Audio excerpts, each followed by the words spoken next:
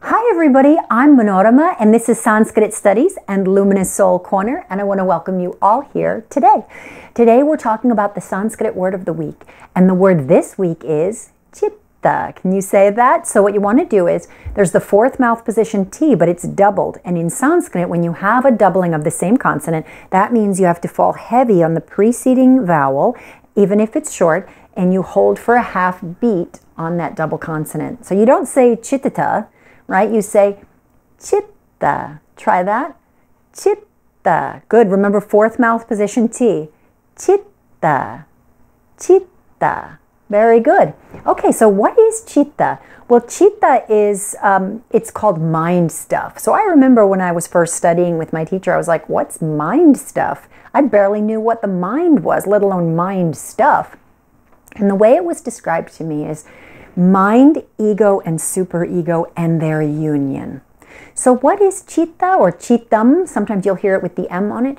Citta or Cittam is the mind, the ego, and the superego. It's the rise and the fall of how the thinking mind, the ego, and the superego rise and fall together. And so what you want to do as you're trying to grow your capacity, grow your understanding of Citta, and of course many sutras that incorporate this concept and teachings that incorporate this, what I want you to do is start to pay attention to the thoughts as they rise on the field of consciousness, and then watch them rather than go into them. Just watch them, and then they will.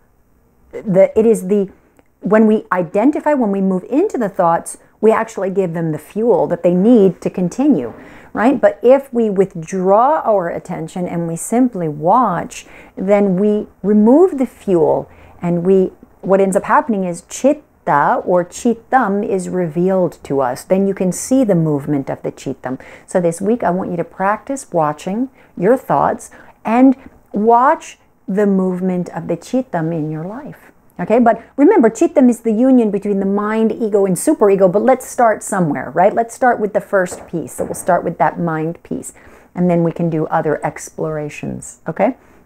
So I want you to practice this. This is your exercise this week, and you can work with this word, Citta. That's it, everybody. I wish you a blessed week. I send you all my love, and I look forward to seeing you in class again soon. Remember, everybody, you are beautiful, you are powerful, and you are free. You are a luminous soul. Be blessed, everybody.